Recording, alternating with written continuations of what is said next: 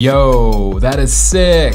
What? I had a company called Dzine.ai reach out to me, and when I saw their email in my inbox, I was just like, okay, another sponsor, whatever, another AI platform. And for the most part, that's usually what I get, just a bunch of really bad AI platforms. But this one was unique, and I'll kind of go into why that is. But first off, when I was discussing working with them, I was really blunt with them, and normally I'm not like that. I kind of just ease my way into it. But I told them straight up, I was like, if I'm gonna work with you, just so you know, I'm going to be honest with my audience. I'm going to tell them what I don't like and what I do like. And they were completely open to that. Most companies, when they get that kind of email, they just ignore me and they won't get back to me because they don't want you to be honest. They want you to lie to sell their product. But this company was like, yeah, be honest, you know? And they even offered to help me with my prompts to craft better prompts to get better results, which I thought was really nice of them. And it showed that they truly love their product and they want to help me. You know, in my opinion, even if you're using some of the biggest platforms such as Midjourney, if your prompt is not good, you're not going to get great results. You have to know how to craft good prompts in order to get good results. When I first logged into the dashboard here, I noticed immediately they have a print on demand section, which is so cool. I haven't seen a lot of platforms do that, to be honest. And I just think it's really nice that they're putting emphasis on that. So we'll kind of explore that today. Obviously you could do things like remove background, stuff like that. But I just thought that was so cool that they have this. And obviously when you go to the For You page, they have a plethora of AI tools.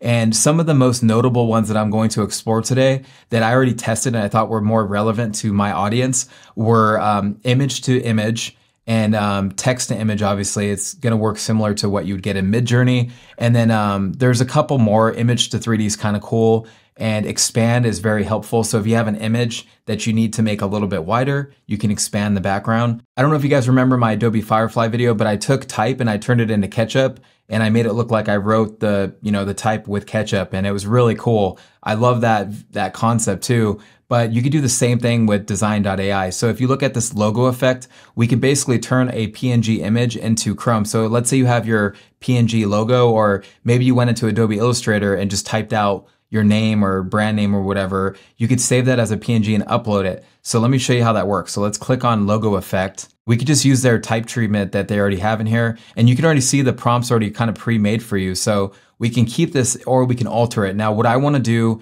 is I'm going to remove leather and I just want to do black background instead because that's more of my style. And I also want to be able to use this in Photoshop if I wanted to. Now, the structure is going to work similar to how Adobe Firefly works, in the sense that this is basically telling the AI model how strict you want to follow the logo. So we could do very similar and we could do strict as well. So if you go to the right more, quite strict. So we'll go somewhere in the middle right here, and then we can keep everything else the same. The unique thing about Dzine.ai is that you can actually export the generated image as a vector file. So you can export as a SVG, and you can even convert it to a 3D object if you wanted to. And if there's anything that you want to erase, you can use the AI eraser to erase it, or you can remove the background using this BG remove option here. The results are in, and we have 4 different variations to choose from. This one's actually really cool. It's a little messy, like there's a lot going on, but these options right here are actually quite nice, and I'm really happy with them. So for me personally, I'd probably pick this one or just this one. So we can actually click on it twice and it will open it up on the canvas here. You can save it directly as an SVG file. So if you want a vector version of this, you can just save it as an SVG. I'd probably save it as like a PNG so I can bring it into Photoshop and use it on one of my designs. So let's go save as image, and you can save it as a PNG right there, and you can even upscale it. So let's choose 2 times or 3 times, and you can click upscale and use it in Photoshop on your artwork. If you're making a t-shirt design or whatever have you, maybe a poster, you can use it for that. That was obviously cool. There's a lot we could do here, but there's another feature that I'm more excited to show you guys, and it's called image to image. And the way this works is we can actually take an existing design that we have and have AI revamp it for us, or pretty much, add to it, let's say. So let's go ahead and click image to image, and I'm going to select one of my designs so we can actually remove this one. And let's just choose one from my desktop here. And obviously the dimensions are different, so we can go up to the top left. There we go. And we can scale this up a little bit before we do anything else. Under the playful seaside, this is basically the styles. I'm just going to choose no style for this because I really don't want it to influence my prompt at all. So I'm just going to leave it no style v2. And then right here, I'm just going to type in AI robot, robot with lightning and clouds and background. We'll try that out and see what it does. And then with this one, we could just keep it in the suggested range. And my prompt actually needed to be revised because I put lighting, not lightning. So I want to put AI robot with lightning and clouds and background. That would be much better. And then for this strictness, we can go maybe a little bit higher, maybe 0.6. And then we'll generate that and see what this does instead. And this is really cool. So again, if you have a composition and you just want to completely embellish it and take it in a different direction, this would be the way to do it. And we can even try a different style. Let's go realistic, and then we'll go robot, whatever, lightning and clouds and background. There you go. Let's try that out with realistic style and see what it does. This is like some Iron Man shit right here, but I love it. If you like any of these, you can enhance them. You can ask for, multiple variations and upscale it, of course. So obviously this is number 1. We got 2, 3, 4. So if I wanted to upscale 4, I would just click number 4 there, and that would upscale 4 only. And that's really cool. I mean, I love that you could do it all from this dashboard. And if we want to remove the background, we could do that here too. Let's actually try it on this image and see what happens. I'm not gonna lie, that's actually not terrible. So there we go. It removed the background flawlessly. And obviously it got rid of the lightning, but I'd probably just add that back manually anyway. So let's go home now. And I want to go back to this Chrome logo, and we're going to click remove background on this. And I just wanted to see what it would do. Because if we can remove the background here and not have to do it in Photoshop, that would save us a little bit of time. And it did a great job. So what I would do is I'd go to my layers and hide this bottom layer and just save this as a PNG. So I'd go here, save PNG. Let's upscale it to like 3 times and then click upscale. And what I'm gonna do is just import it into Photoshop real quick and show you. I'm just gonna drag this to Photoshop, and you can already see that it's perfectly transparent, which is what we wanted. Let's scale it down a little bit, and we'll even add a black background and maybe a filter gallery effect real quick just to show you guys what this can look like. There we go. And actually, if we wanted to, we can even add Style Forge to this. So let's try that out real quick. So I'm gonna just merge that together. I'm going to just click Forge. I already have everything where I want it.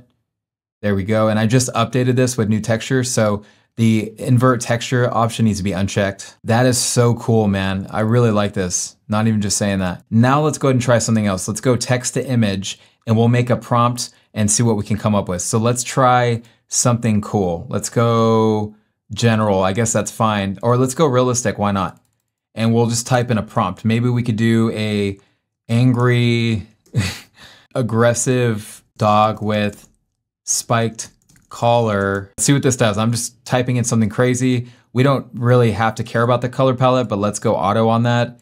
Generate. Let's see what it does. Why not?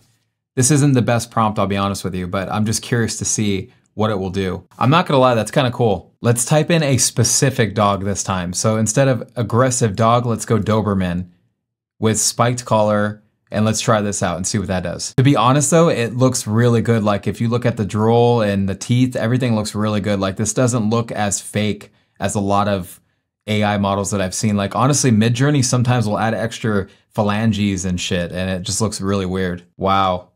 I would say it did a pretty good job. Let's try another one. Let's go AI robot, kind of random, but let's see what it does. That one's really cool. Let's try a more specific style. Let's go dark, gothic, fantasy, dragon with flames, plain black background. Or maybe we are more specific. Castle and background with lightning and moon and sky. There you go. I love that you can choose the aspect ratio as well, which is pretty nice. Oh, that one looks sick. I like this. Let's place this one on the canvas. That one looks cool. I do have some parts being cut off, so I'm going to click AI editor on the left-hand side, and let's click generative expand and see what this does. So I'm just going to expand it in all directions. So now we'll click generate and see what it does. I'm not even going to add a prompt because I want to see what the AI model thinks should be there. So this is what it came up with. And to be honest with you, I like them all. I think this one is my favorite just because it has that kind of like foliage in the foreground. Now what I'll do, since I like this, is I will probably upscale it. So when you go to save it as a PNG, JPEG, whatever, it's gonna ask you to upscale it. So let's upscale it 3 times and just click upscale and see what it does. All right, so click download now, and we can open this in Photoshop and take a look at it. And that looks crisp. I love it. And let's add Style Forge to it, why not? This is actually sick. You know, I know people hate on AI, but no matter if you find your images from Adobe Stock, Envato Elements, or Unsplash.com, it doesn't matter. As long as you can get the results that you're looking to get and you can tell your story, that's what matters. There's nothing wrong with using AI, guys. There really isn't. And even if you go to Adobe Stock right now, they have AI images as part of their stock library. So it's part of the future. Get used to it or be left behind. I don't know what else to tell you. Let's go ahead and try the print on demand section for a second because I have a feeling you guys care more about this section. So let's go to workflow and idea to design. This one caught my attention early on in the video, so I want to explore it a little bit more. And what I noticed is it brings you to the same exact dashboard, but it kind of changes the settings depending on what you're trying to do. So for this one, it says a vector t-shirt, text says coffee club in bold, vintage letters, a vector graphic of an iced coffee cup. So what we'll do is we'll do a vector t-shirt design. Text says Dragon Slayer. This is going to be kind of wild, not going to lie. In bold, vintage letters, vintage maybe serif letters. I'll just do vintage letters actually.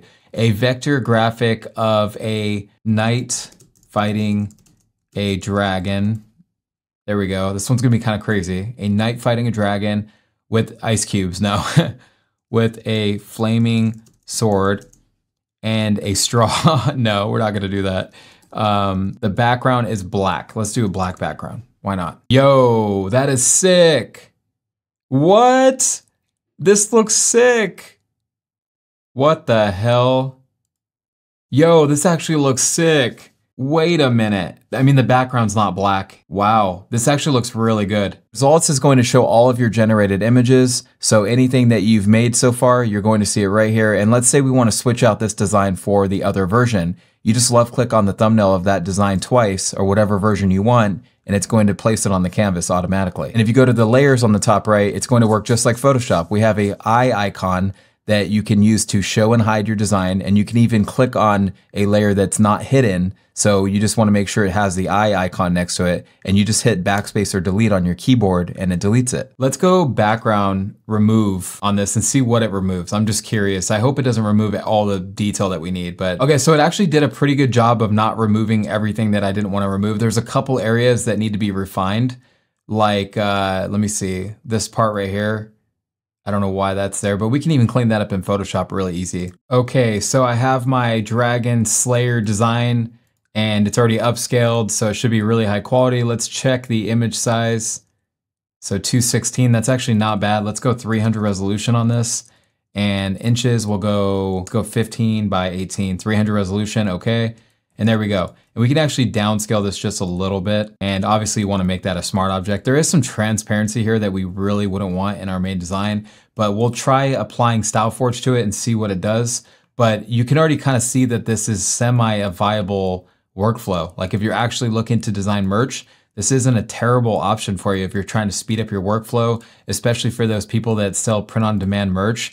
This is definitely going to work for you. Now, this part right here is obviously an issue, so I'm just going to take my lasso tool real quick, or polygonal lasso tool, and just quickly, you know, kind of go around the left side here and just delete that. I would say if I was going to implement this into my workflow, I wouldn't use any of the AI background removal tools, no matter which one it is. I'd probably just bring it into Photoshop and remove the background in Photoshop. That's just my opinion about it, but it didn't do a bad job at all. There's definitely some work to be done. We can actually duplicate this though to raise that opacity up again, and that will fix a lot of those issues. And let's just merge everything together. We could delete all of these now because again, StyleForge needs a background in order to work. So let's go ahead and apply it and see what it looks like. It's not bad at all. Good luck generating text that looks this good in Midjourney. Midjourney does not handle text very well at all. Now I wanna go back real quick to design and let's try to export it as an SVG file. I'm just curious. Let's go color, line fit tolerance, super fine, probably.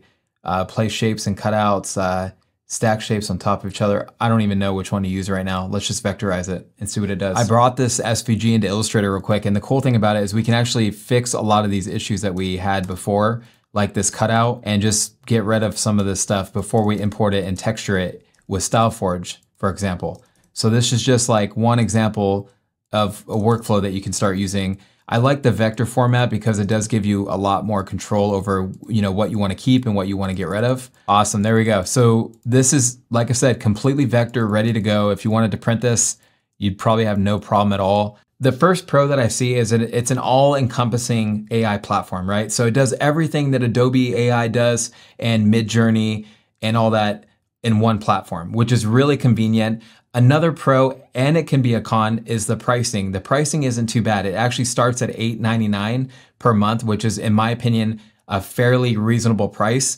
Now, there is a cap on credits. So you get 900 credits per month. So if that's not enough for you, you would obviously have to pay $20 a month, but that's right in line with what you pay with Midjourney anyway. And Midjourney doesn't do as much as this platform. And if you're doing a lot of projects and you're maybe a paid designer, you could probably justify spending $60 for unlimited credits. So honestly, fairly reasonable pricing. And you can even sign up for free right now and you get 32 regular credits a day. So you don't need to pay anything. You can go sign up right now. Honestly, the beginner package is probably going to be good for 99% of the people. Depending on who you are, this pricing model can be a pro or a con. I don't think it's bad.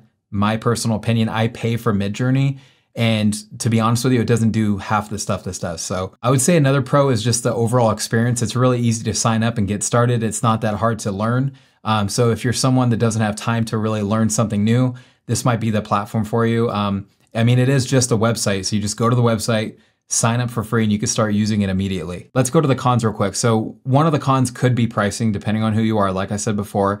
Another con is that you have to learn how to craft prompts, because if you're not good at crafting prompts, you might not get the results that you're looking for, but that just takes time and practice, just like anything in life. Any AI generative platform is going to require you to have a certain level of understanding of prompts. So don't expect to be good at it immediately, but it does a pretty good job of kind of assisting you with your prompt, since it has that feature or function. It's actually kind of like a toggle button that kind of helps you with your prompt. So that's kind of cool. Another con is that sometimes the prompts took longer than expected to generate, but it's not a huge deal. And it could be just maybe I'm not doing something right. It's not too bad though. Just have a little patience with it. It's not terrible. It's not abnormally longer than what I'm used to, but it's just something I wanted to note. Overall, if you're looking for an all-in-one platform that does it all for a really good price, Dzine.ai is going to be killer for you, especially if you're in the print-on-demand niche and you're selling on, let's say, Redbubble or merch by Amazon. This is going to work so good for you guys. And one thing that I didn't explore in this video that I might want to explore later, if Dzine wants to sponsor me again, is their 3D functionality, because there's really cool stuff they can do with 3D. Let me know what you guys think of Dzine.ai in the comment section below. And if you want to sign up for free, you can do that using the link in the description. And I didn't even get to talk to you guys on New Year, so I'm going to say this now. Happy New Year, and I hope you guys have an amazing 2025. We have a lot of work to do on this channel. I'll see you guys again.